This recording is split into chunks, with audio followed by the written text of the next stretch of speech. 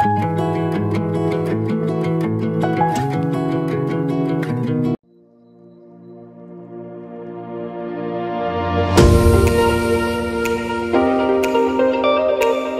bago ka lang sa aking channel, please don't forget to subscribe and click the notification bell for updates.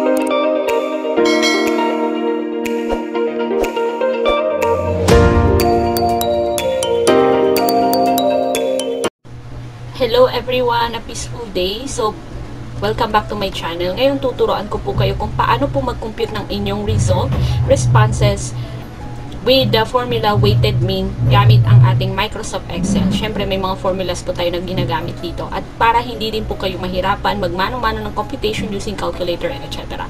So, balik nga po ulit tayo.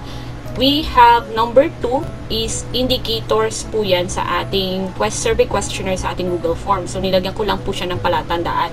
So, number 2, mapapansin nyo merong number dito na 5, 4, 3, 2, 1. So, itong 5, 4, 3, 2, 1, kung maalala ninyo, ito po yung ating Likert scale sa part 2 ng ating survey questions.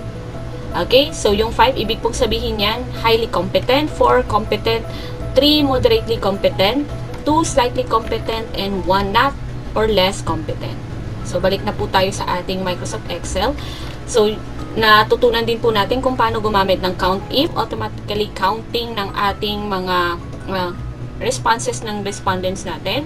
So, yung 57 po dito ang sumagot ng 5, 65 naman po ang sumagot ng 4, 21 ang sumagot ng 3, 5 naman pong sumagot ng 2, and 0 naman pong sumagot ng 1. So, ngayon, ang next naman natin gagawin is i-compute ang kanilang weighted mean. So, paano kaya ang formula para ma-compute natin ang weighted mean? First things first, so, ang formula po natin dito, i-multiply po natin ang 57 sa 5.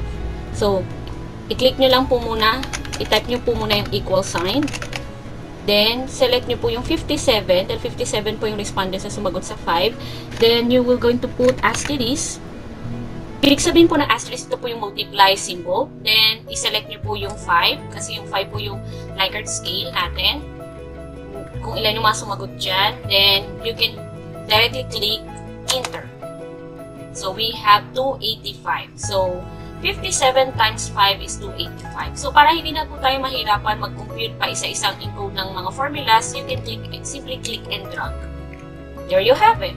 Ito kasi yung easiest way in just clicks para ma-compute natin, ma-multiply po natin ang ating Likert scale and also yung kung ilan yung responses. Then, after makuha po, na-multiply na po natin siya, dito po sa baba, kailangan po natin kunin ang sum. Sum po netong result ng ating minultiply. Then, lagyan nyo lang po ng close parenthesis. Then, click enter.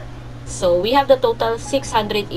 Pinag-plus po natin 285, 260, 63, 10, and 0. So, we have 618.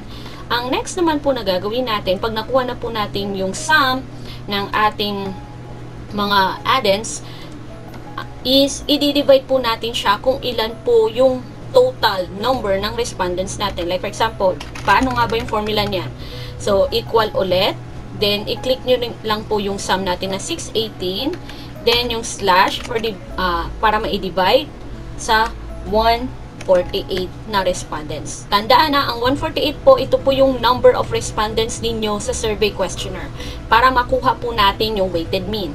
So, hayan nga po, 618. Nakalagay lang po yung cell name niya na L181. Pero siya pa rin yan. 618 po yan. Then slash, meaning to say, i-divide mo po siya sa 148. So, hayan. Pag na-encode nyo correctly, then click enter.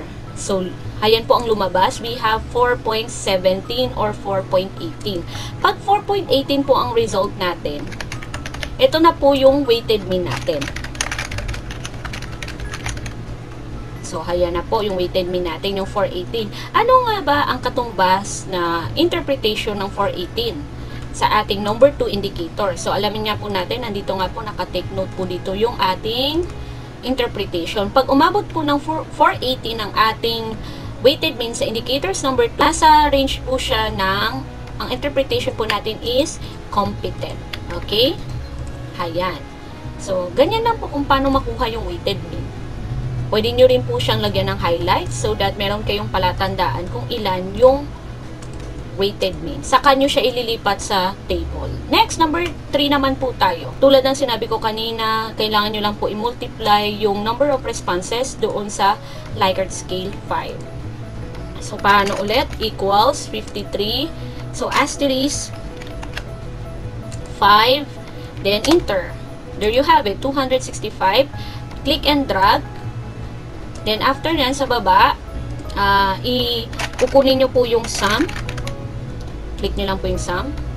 Then, i-highlight nyo po yung range niyan, kung ilan po yung, hanggang saan po yung i-add po natin para makuha ang sum. Then, close parenthesis, then enter. So, we have 611. So, tulad din ang sinabi ko, after multiplying and adding, ang next na gagawin niyo is you will going to divide it sa number of respondents. So, we have 611. So, equal again. Select 611, then slash line para ma-divide natin. Then, yung number of respondents natin is 148. Then, click enter. So, we have 4.12 or 4.13. So, ang weighted mean po natin sa number 3 indicator is 4.13. Kasi ni-round off po natin siya. Okay? So, ano naman po ang interpretation pag 4.13 naman po ang ating weighted mean? So, tingin po tayo dito sa ating notepad. 4.13. So, nandito po siya sa nasa variation pa rin siya ng competent. Okay? So, highlight nyo ulit siya. Then, mamaya, pwede nyo siyang ilipat sa table ninyo sa chapter 4. O, next, we have indicator number 4. Ulitin nga po natin. Equal 11 asterisk to multiply. Sorry. Ayan. Then, yung ating Likert scale. Click enter. We have 55. Then, click and drag. Then, next you need to do is ikunin po yung sum. Highlight nyo lang po siya. Then, close parenthesis, enter. We have 537. Then, yung 537 po na yan, i-divide po natin sa number of respondents. So, slash 148, tandaan. Then, enter. There you have it. We have weighted mean 3.63. Okay? Kasi ni-round off po natin siya. Ang interpretation po niyan is competent pa rin. Ayan. Highlight nyo na lang po para may palatandaan kayo. Then, kung okay na po, nakuha nyo na po yung weighted mean ng bawat indicators niyo, pwede na po kayo gumawa ng table like this. Okay? So, ayan. Like for example, yung number 1 indicators po natin, kung makikita ninyo, ito po yung number 1 indicator. So, nilagay natin weighted mean ng 4.11, competent. Then, number 2 indicator, 418, competent pa rin siya. Number 3 indicator, 413, competent pa rin siya. So, ayan po. Saka nyo siya ilalagay or lilipat sa table sa chapter 4. So, ganyan lang po kadali kunin ang ating weighted mean. Okay?